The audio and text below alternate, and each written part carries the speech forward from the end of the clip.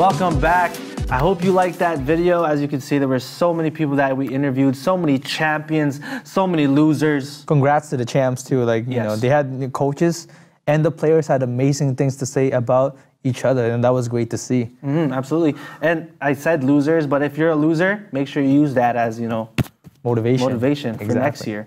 We're going to do something different in this segment. Marky Mark was very excited, so we'll see what he has in store for us. Marky Mark, what are we going to do right now? All right, we're going to do something really cool because since the season hasn't started, I want to do something really, really different since it's just two of us today. And I want us to do a little bit of off-season analysis, what happened with the teams this off-season, and I want to do some bold prediction. But the thing is that if you guys don't know, me and PJ have grew up together. We met each other in high school and we became best friends through basketball. So not only did we play, but we watched games together. And because of that love for basketball, Pinoy Crossover came, right? So I want to do something different where we're going to see how much in sync we really are in terms of what we know about the NBA and what we think about it. So I'm going to do some questions and we're all going to answer at the same time. Like now, these questions I've given to him, but we don't know each other's answers. So now we're going to find out if we're actually in sync, all right? Are you ready for this?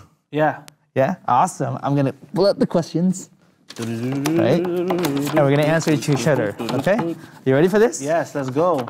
The first question is, we have 30 seconds to answer each one, right? So, what was the best off-season acquisition? We're going to do it in 3, 2, 1. What are we, you ready? We're going to say our answer at the same time. Okay. Ready? Yep. 3, 2, 1. Paul George. Oh, Boston's.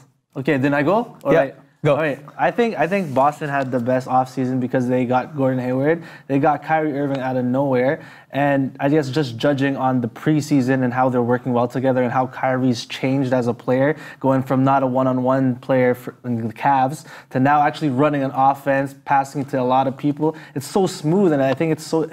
you wouldn't have noticed that it would be a good offseason move until now, but I believe that they got the best, movement of players, and I think it's working out for them. Awesome. Okay. You? I was going to actually say Paul George and Carmelo Anthony acquisition. Yeah. So why I think it's better is because Boston-wise, I know they did a lot of great things, but I think the Cavaliers is still the best team, so I think they're not going to last. I think they're going to give at least 6 games or maybe 5 games at least during the playoffs. But what I think about is that putting 3 superstars together, I know Carmelo's on the downside of his career, pairing him up with Russell Westbrook, I think they have a chance at least to give Warriors, a challenge, because now not only do they have someone that can defend Kevin Durant, they have 3 people that can score legit one-on-one in any possession and that can drop 30 or 40 on them any night. So now Clay and Curry cannot hide defensively against a team like that, because now he has to guard Russell Westbrook, because now Paul George is a threat and now Klay Thompson has to defend that. Carmelo is a threat now. What's his name? Draymond or Durant has to defend Carmelo, and that's why I think it's a better acquisition. Next question. Okay, next question. What was the worst off-season acquisition?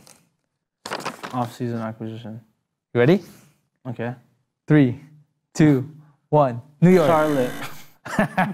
Why Charlotte? I hate Dwight Howard. Dwight Howard, I don't like you. Is it because of his game or just because of his attitude? I think it's just his attitude. I'm a positive guy, you know what I'm saying? But I don't know. You played with the greats. You played with Kobe. And nothing happened. Exactly. You played Kobe and Nash. That was the big 3 that was supposed to be the great, the uprising of Lakers Nation. And he ran away from that situation. Yeah. And then now he's with Charlotte. I don't think. I guess Charlotte. He was even in Atlanta, and everyone didn't even want it. When he was gone out of Atlanta, everyone was supposedly happy that he left. So I don't know. He seems like there's something about him off, not related to basketball, but him personally. Yeah, I feel like any team that has him, sorry to say, but it's just the attitude-wise, that rotten tomato or rotten apple spoils a whole bunch. Yeah. I feel like if they end up losing a lot and Charlotte ends up being not as what they expected to play then I feel like he's gonna be throw on in the him, towel. right? And yeah. Exactly. Yeah. Well, I have New York just because of the fact that they drafted someone that is, inexperienced, or we don't know much about him, which is Frank Ntilikina, where they could have had Dennis Smith Jr., who everyone thinks is going to win Rookie of the Year. Yeah. And, you've seen him play in the preseason, and he's the real deal. Not only that, but they shipped Carmelo Anthony, and they got players that are decent, but not even close to what a value of Carmelo Anthony. So I think they're going to be worse, even though everyone thinks that they're going to be better. I think they're going to be worse than what they are with Carmelo Anthony. And not only that, but they signed Tim Hardaway Jr. on a very expensive contract where they could have had him, they drafted him and let him go, and now he had a good year, and they overpaid him. Overpaid him, and they still have a bunch of bad contracts, like Joakim Noah's contract. So I think that New York is going to be really bad again, and I think they had a worse offseason. You're going to be a bad team. Bad. Next question. All right, what's the next question? You got less than 2 minutes left. Who is going to have a breakout season? Which player is going to have a breakout season? You ready? Breakout season? Yeah. Okay. Got it. Ready? Yeah. 3, 2, 1. Brandon Ingram. Oh, we're never in sync, man. Why are we best friends? I thought we were good. Why Brandon Ingram? I don't know. I feel like D'Angelo Russell, I'm not going to say hog the ball, or like, I feel like it's a new Lakers team, and I feel like they're looking at which roles each of them are playing, and I feel Brandon Ingram is going to fit into that role of a scorer, especially since Ball's there now to give and distribute the basketball, I think. And he's been working on his game. Like, he also grew, right? Yeah, he's like 7 feet now. Yeah, he's 7 feet. He's playing a small forward. Think about that's Durant height. And that's what Durant's playing right now, a 7 feet forward. So that's why they see him as, right? So I think Brandon Ingram's going to have a breakout, like career-wise and everything. He's going to have someone that's going to feed him the ball, Lonzo, right? Absolutely. Well, I have Miles Turner just because of the fact that he was already good, but the fact that he was capped by the way paces were designed, which is for Paul George. And now that Paul George is gone, they basically built around him now with the kind of players that are, designed to feed him the basketball and to put him in the great situation. And I think he's going to have a breakout season because no one else in the Pacers can score aside from Victor Oladipo. We have 30 seconds left. Last question. What's the last question? Let's see. Who is going to have the most disappointing season? Okay. Ready? Yeah. 3, 3, 2, 1. Carmelo Anthony. I said false.